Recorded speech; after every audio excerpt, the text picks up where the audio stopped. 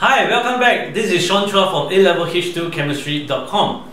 Now, we know that electrophilic addition mechanism is very important when it comes to reaction in alkenes. And today we're going to take a look at a very interesting question with regards to that. Alright, let's take a look at the question. So in short, basically you have an ethene, right, an alkene symmetrical, reacting with hydrogen bromide. And the question state is in the presence of aqueous sodium nitrate. Alright. So essentially it asks you how many possible products will you get when you do electrophilic addition reaction of ethene in this kind of condition. Okay, so let's look at the question, the molecule. This is ethene. So we all know that HBr will approach it. Bromine is more electronegative than hydrogen. So this bond will polarize. It will be delta minus, this is delta plus. This hydrogen is slightly electron deficient. So you're kind of becoming an electrophile. So it became an electrophile, alright? And it will attack the pi electrons in the pi bond here. Okay?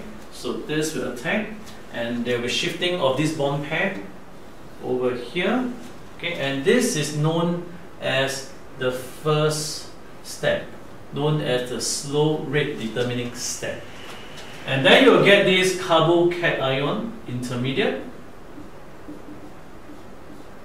Okay, let me show you over here.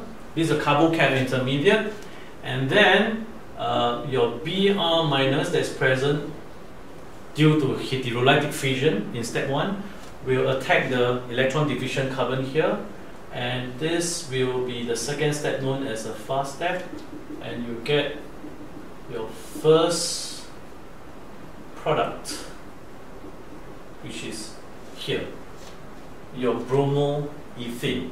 Alright, so you have one product. Now what happened is in this question, it states that it occurs in the presence of aqueous sodium nitrate. You need to appreciate that you learned this long time ago, that sodium nitrate is a soluble salt when it's aqueous solution. Alright, so what happened is that it will dissociate to give you your sodium and, more important, your nitrate ions. Alright, your NO3 minus ion, which has a lone pair, at least a lone pair there, and is negatively charged. So it will also have the potential to attack this electron deficient carbon. Alright, I'm going to rearrange NO3 minus to become ONO2 minus to show you that the lone pair belongs to the oxygen here. Alright, so you're going to have the second product that look like this.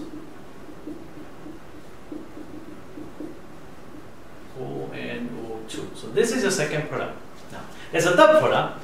If you realize that it's aqueous, now when it's aqueous, it means what? It means there is water. Alright, and water will dissociate partially to give you hydroxide ions. So your OH minus from water will also attack this electron deficient carbon, and you have the third product,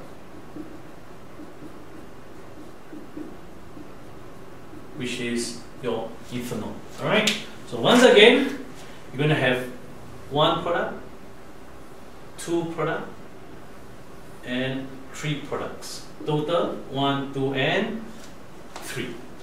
Very interesting question, and this is commonly tested in examination. Alright, so it's good to review this and think of what are the possible questions they can ask you in your chemistry examination.